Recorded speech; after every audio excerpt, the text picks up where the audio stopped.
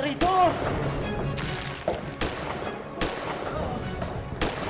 Mga traidor! Mga traidor! Isa sa pinakamatapang at pinakamatalinong heneral ng ating kasaysayan, si Heneral Antonio Luna. Magaling siya sa sandata. Ito pala yung ano niya, ito yung key dun sa kanyang pagiging warrior, no? Marksman, expert marksman. Pero hindi tulad na ibang bayani, kapwa Pilipino raw ang kumitil sa kanyang buhay.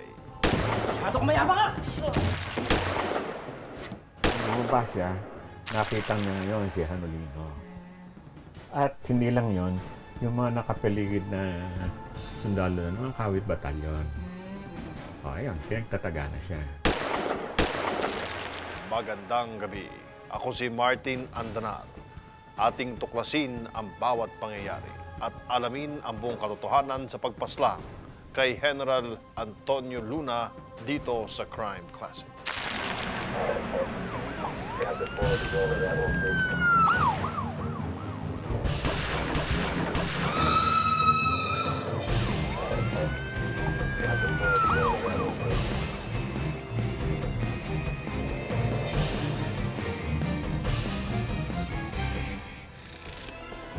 Magiting na bayani, matapang na heneral. Yan ang naging tatak ni Heneral Antonio Luna sa ating kasaysayan.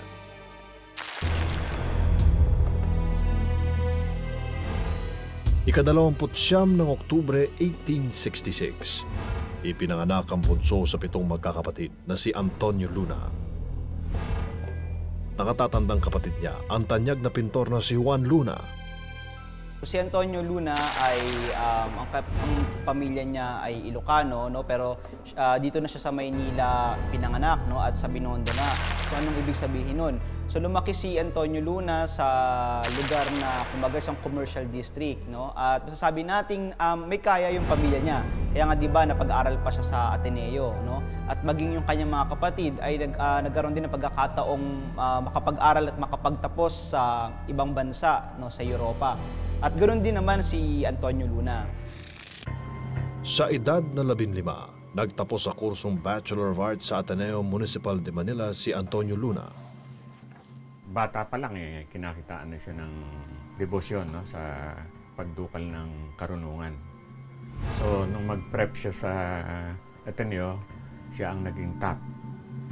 Nung matapos yung equivalent ng AB, nagpunta siya sa UST, nagpa-enroll ng pharmacy. At doon, una niyang nakuha yung gantimpala sa isang paligsahan celebrating one of the known Dominican in the history of the order. Nagtungo sa Espanya si Luna para ipagpatuloy ang pag-aaral ng pharmacy. Dito niya nakilala ang ating pambansang bayani na si Dr. Jose Rizal. Itinayo nila ang pahayagang La Solidaridad para ilathala ang mga maling gawain ng mga Kastila. Ginamit ang alias na taga-ilog sa pagsusulat. Eventually, nang magkaroon ng La Solidaridad Organization and La Solidaridad Fortnightly, nakasama siya at naging miyembro siya ng staff for 2 years and a half. At hindi lang nun, even earlier than that, nag-aaral na siya ng military science.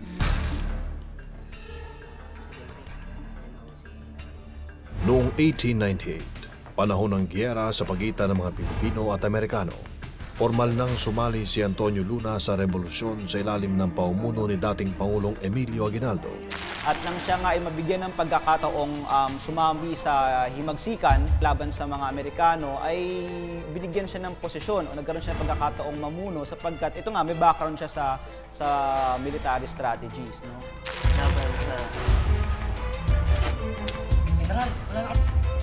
Yung old revolutionaries under Aguinaldo, nasanay yun sa guerrilla training and tactics, no?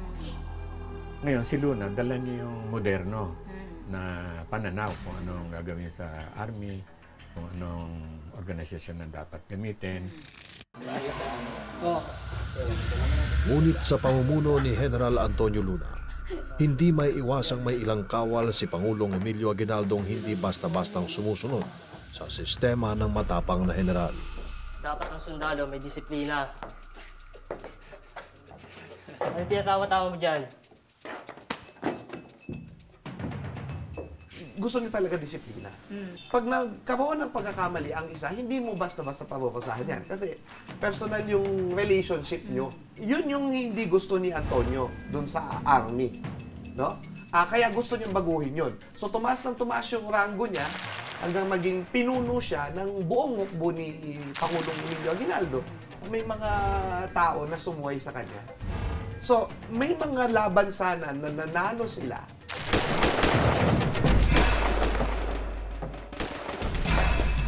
1898, June 12, no?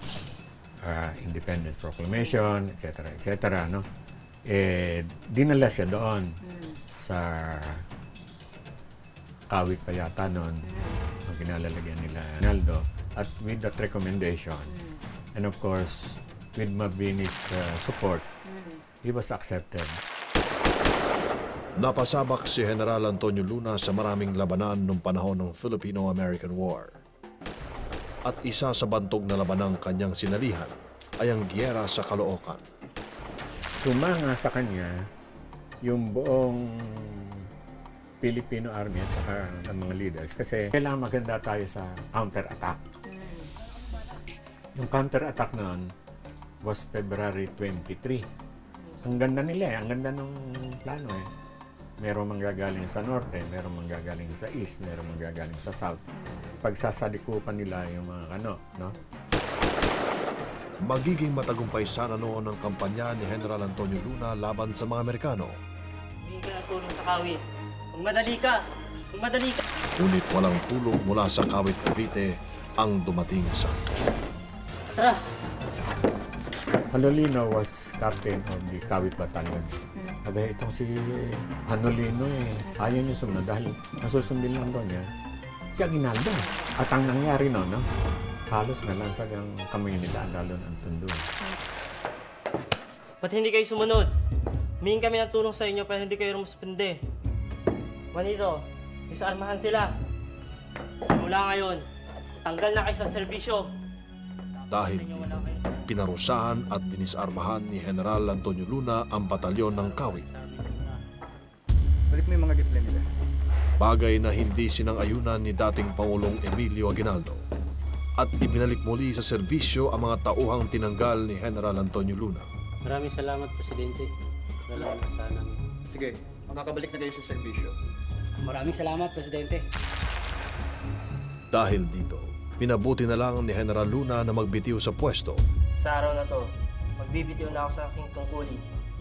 Hindi ko na kayang pumunuan ang hukbong hindi naman sumusunod sa akin. Ngunit hindi ito tinanggap ni Aguinaldo. Hindi ko ito tatanggapin.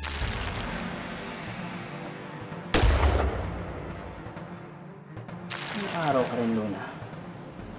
Maiisahan din kita. Saan ba dadalhin si Heneral Antonio Luna Dapat ang sundalo may disiplina. ng kanya mga prinsipyo at paniniwala? Ano tinatawa-tawa mo dyan? At paano nga ba siya namatay sa kamay ng kapwa Pilipino?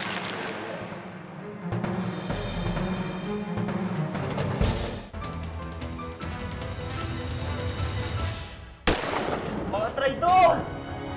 Mga traidor! Gaano katotoong mga taga-suporta ni dating Pangulong Emilio Aguinaldo ang pumatay kay Heneral Antonio Luna? Ito ba ang tunay na kwento ng ating kasaysayan o pawang haka-haka lamang?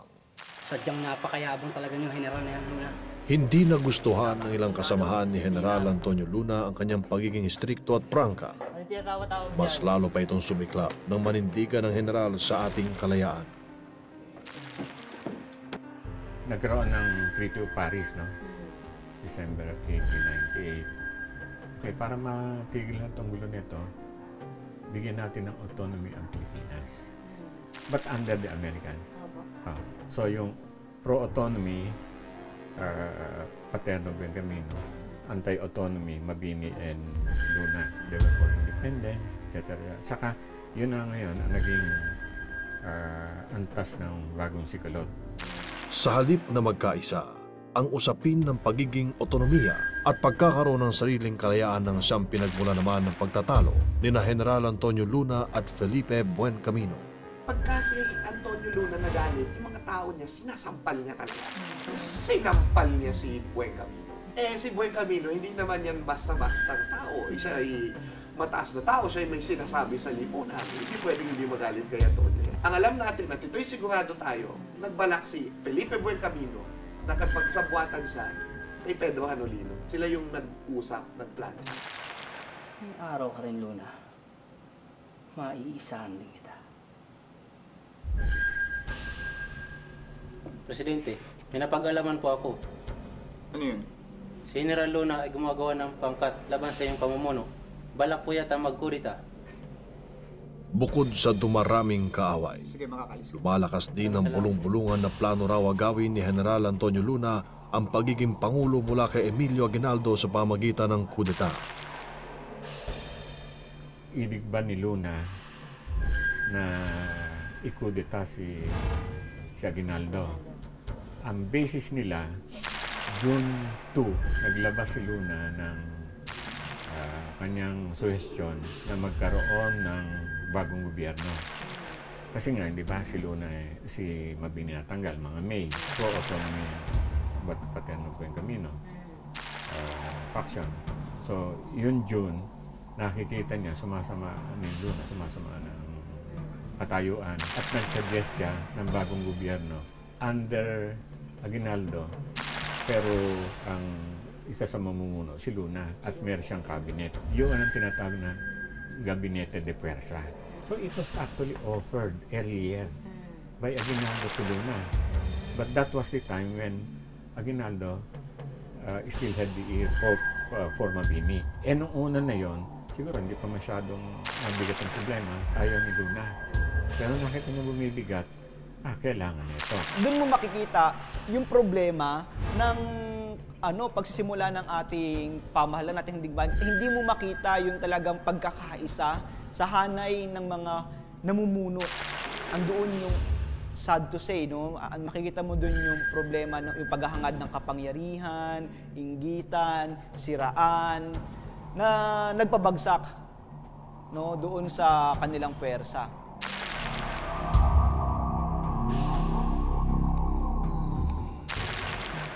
Nang humihina ang gobyernong pinamumunuan ni Aguinaldo, ipinatawag niya si Heneral Antonio Luna sa pamagitan ng isang telegrama. Ayon sa librong The Rise and Fall of Antonio Luna na isinulat ni Vivencio R. Jose, inimbita di umano ni Aguinaldo si Heneral Antonio Luna na pumunta sa kumbento ng Kabanatuan upang pag-usapan ang magiging bagong gabineteng nais pamunuan ng Heneral. Napansin ng iba, bakit na parang on war puting ang Kabanatuan? May kanyon pa. Nakatalatag ng buti mga sundalo. Talagang inaabangan siya. Hindi lang yon. Bakit may mga sundalo after Kabanatuan go south? Bakit meron sa nag-aabang sa San Leonardo? Bakit may nag-aabang sa San Isidro? Bakit sila nasa Angeles patong Bamban? In other words, kahit na saan punta si Luna, may nakaabang. June 5, 1899, dumating finally si Antonio Luna sa kumbento ng Kabanatuan. Pagbungad niya doon sa kumbento, doon sa mismong pintuan, kitang-kita niya, no?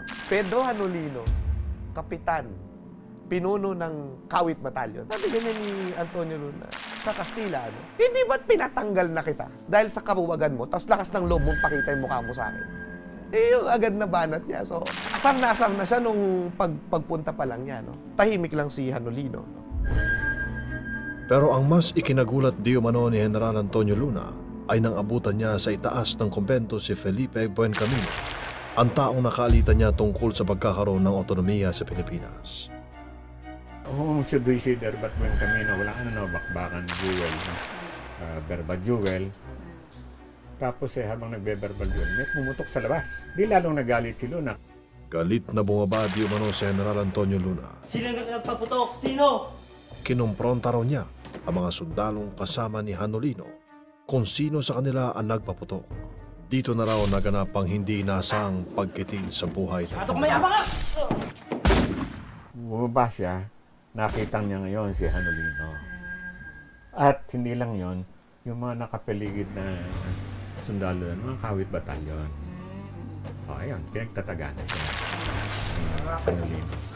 Yung taga na una, si Hanolino. Si Buencamino matanda na nun eh. Hindi na pwede na. Tapos mga sundalo na. Sunod-sunod na saksak, pinagbabaril, no? Nina Pedro Hanolino at yung kawit batalyon. Hindi siya tinitigilan hanggang dumating yung kanyang aide na si Francisco Roman, si Paco Roman. At kakahintay, nainip. Pagkita niya, pinapatay na yung yung kanyang pinuno, no? Ngayon, pagtatanggol niya sana, siya rin ay inundayan na rin ng binaril na rin siya, inundayan ng saksak. So, dalawa silang na-assassinate, si Antonio Luna at si Francisco Roman. Mga traidor! Pinilit man lumaban, hindi na rin kinaya ng Heneral dahil sa dami ng sugat na kanyang tinubog. Malinaw na sa kanya kung ano nangyayari, no? Nasabi niya, assassins, mga traitor, cowards. Mayroong 30 saksakin. Wala na siyang nagawa. At sa plaza sa Kabanatuan, binawian ng buhay ang matapang na Heneral. Kahit na gano'n, lumaban siya, tumatakbo siya para makapapuntang kasada at bumunot ng baril. Ang daming nagtulong-tulong sa kanya. Nakagulapay na siya, no? Usually, kung nakagulapay na kung minsan gumagalaw na gano'n, no? Kung gumalaw siyang gano'n, nagtakbuhan yung mga yung mga umaatake sa kanya dahil talagang malaki ang takot kay Luna.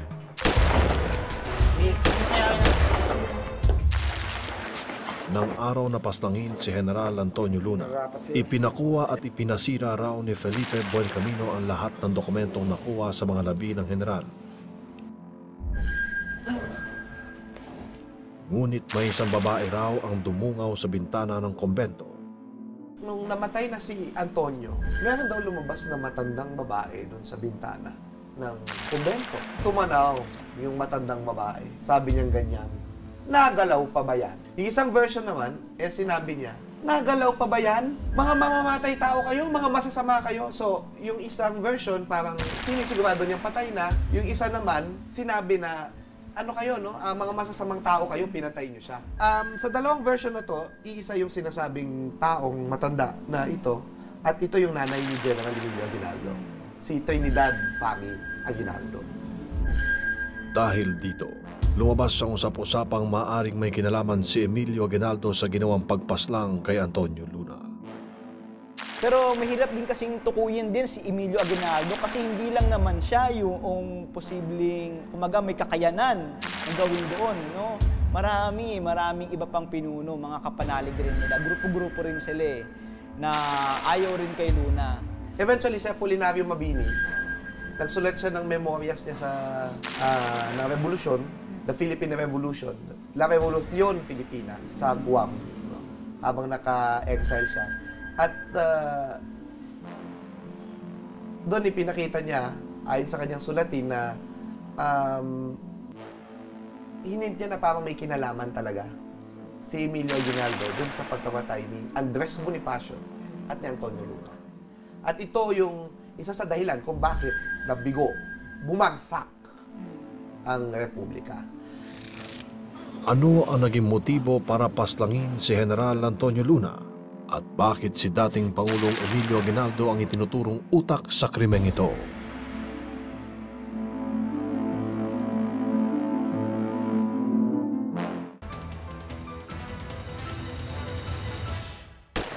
Mga traidor! Mga traidor! Si Heneral Luna ay gumagawa ng pangkat laban sa iyong pamumuno. Balak po yata magkurita. Maari kaya na ang bulong-bulungan na aagawin di umano ni Luna kay Aguinaldo, ang pagiging presidente ng Republika, ang nag-udyok na ipapatay ang matapang na Heneral.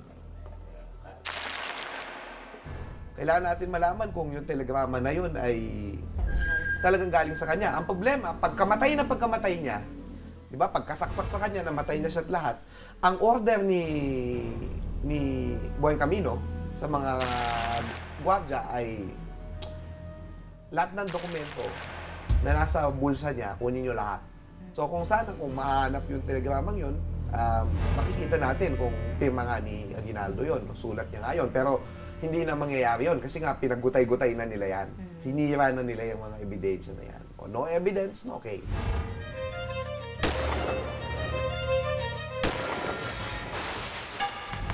Presidente, galing kay Heneral Luna. Pero ayon di umano sa kampo ni Aguinaldo, sila raw ang pinadalhan ng telegrama ni Luna tungkol sa pagpunta nito sa kabanatuan. Kasi minimintay ng Aguinaldo.PH na si Luna ang nagpadala ng telegrama. At hindi sila. Sabi nung bakit hindi tinago? Kung si Luna nagpadala, bakit hindi tinago yung kanyang telegrama? So walang ebidensya na si Luna. Laban sa... Heneral, wala na. Samantalang si Felipe Buen Camino, piniling kay Aguinaldo na linisin ang kanyang pangalan sa pagkakasangkot sa pagkamatay kay Heneral Antonio Luna. Kaya ang ginawa ngayon ni Buen Camino, sumulat siya. Humihingi ng parang clearance kay Aguinaldo. Wala siyang kinalaman, yun ang hinihingi niya kay Aguinaldo. Hindi binigay ni Aguinaldo. Kapag binigay ni Aguinaldo, lalabas na si Aguinaldo ang diretsong nagpapatay. Isang araw matapos mapatay si Heneral Antonio Luna, pinarangalan at inilibing ang kanyang mga labi sa kabanatuan. Ayon pa rin sa aklat ni Vivencio Jose na The Rise and Fall of Antonio Luna. Dinaluhan ng mga mismong pumatay kay Heneral Antonio Luna ang kanyang libing. Apparently, nung ang naglibing sa kanya at nagkaroon ng funeral service for him, yung may mga taong pumatay sa kanya. Ang isa sa mga nananatiling palaisipan ay wala ni isang naparusahan sa mga pumatay kay Heneral Antonio Luna. Dahilan upang isipin na may basbas ng nakatataas ang isinagawang pagpatay sa Heneral. In fairness to Aguinaldo, nagkaroon siya ng pagkakataon sa kanyang mga gunita ng himagsikan na ipagtanggol yung kanyang sarili. Kung meron daw siyang pagkukulang doon sa nangyari sa kabanatuan, ito yung hindi niya napanagot yung mga tao na gumawa noon. So doon mo makikita na at least sa kanyang gunita, tinuturing niya na nakila talaga si Antonio. No? May kahinaan, pero yun nga, nagkaroon ng away yung mga tauhan niya at hindi niya napanagot yung mga gumawa noon. Mahigit isang siglo na ang lumipas mula ng paslangin si Heneral Antonio Luna. At sa tagal ng panahon, mas marami pa rin na naiiwan na katanungang naghihintay na mapunan ng mga kasagutan. Gayunpaman, ang mas mahalaga raw ay ang mga aral na naituro at natutunan natin mula sa nagdaang kasaysayan. Ultimately, sa huli, ang aral sa buhay ni Antonio Luna, no? Sa kabila ng mga personal flaws mo, huwag kang titigil na magmahal sa bayan. Kasi kikilalanin din yan o it will not be in vain. May patutunguhan yan. Sa panahon ng digmaan, nasubok yung kanilang karakter. Diba? Ano ba talagang sinulong nila? No? Self-preservation, sarili interest, o talagang buwis buhay para sa bayan. No? Yun yung mga pagkakataon. At the same time, yun nga, pag tinignan natin, sinubukan natin din, nagiging critical tayo. Nagiging critical tayo sa sarili natin, no? At doon sa mga namumuno sa atin ngayon. Nakita na natin, bumagsak ang unang republika ng Pilipinas, ang ating unang pamahalaan sapagkat hindi nagkasundo-sundo, hindi nagtulungan, hindi rin talaga nagtulungan. Naging problema yung politika sa unang pamahalaan ni Aguinaldo. Sana matuto tayo. Kasi pag matuto tayo ay maintindihan natin na kailangan hindi na ito maulit. Atok mayabang nga!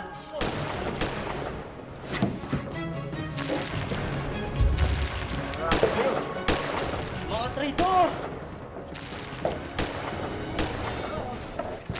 Nananatiling palaisipan kung sino ang may kagawan sa pagpatay kay Heneral Antonio Luna. Masakit isipin na kapwa Pilipino ang tumapos sa buhay ng ating magiting na Heneral. Ngunit kailangan natin itong tanggapin bilang bahagi ng ating kasaysayan. Magandang gabi. Ako si Martin Andanal. Hanggang sa susunod na pagbabalik tanaw at pagtuklas ng katotohanan. Dito sa Crime Klasik.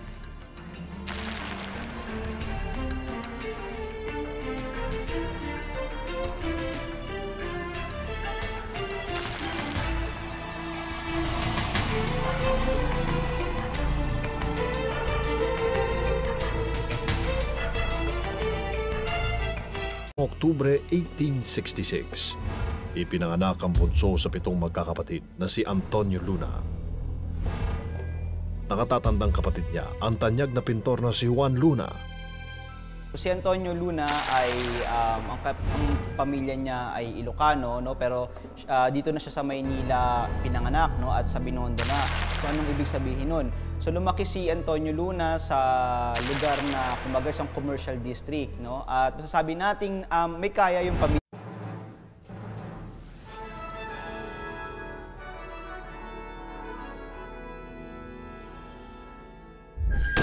Atok mayabang nga!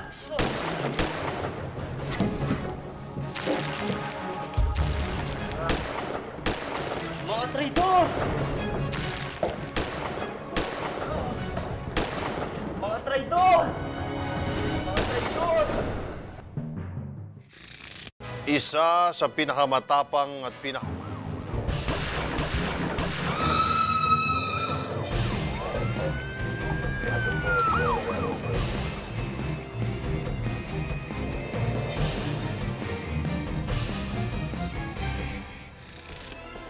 magiting na bayani, matapang na Heneral.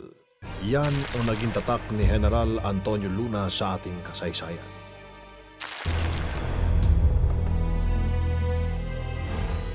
Ika-29 ng matalinong Heneral ng ating kasaysayan, si Heneral Antonio Luna. Magaling siya sa sandata. Ito pala yung ano niya, ito yung key dun sa kanyang pagiging warrior, no? Marksman, expert marksman. Pero hindi tulad na ibang bayani, kapwa Pilipino raw ang kumitil sa kanyang buhay. Atok mayabang nga! Bumaba siya, nakita niya ngayon si Hanolino. At hindi lang yon, yung mga nakapaligid na sundalo ng mga kawit batalyon. O ayun, pinagtataga na siya. Magandang gabi. Ako si Martin Andanal. Ating tuklasin ang bawat pangyayari at alamin ang buong katotohanan sa pagpaslang kay Heneral Antonio Luna dito sa Crime Klasik.